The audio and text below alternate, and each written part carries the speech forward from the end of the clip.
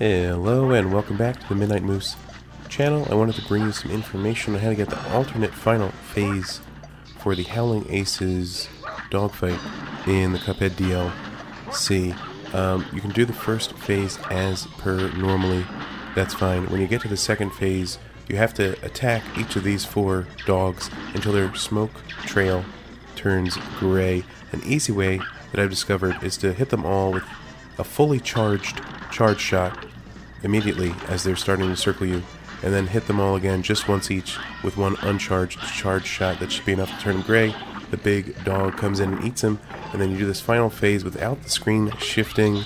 All the little dudes and the girl are going to be summoning and throwing stuff at you, but it's a lot easier to dodge that than deal with the screen turn and the lasers, or at least for me anyway. I don't have a good human balance orientation or anything like that.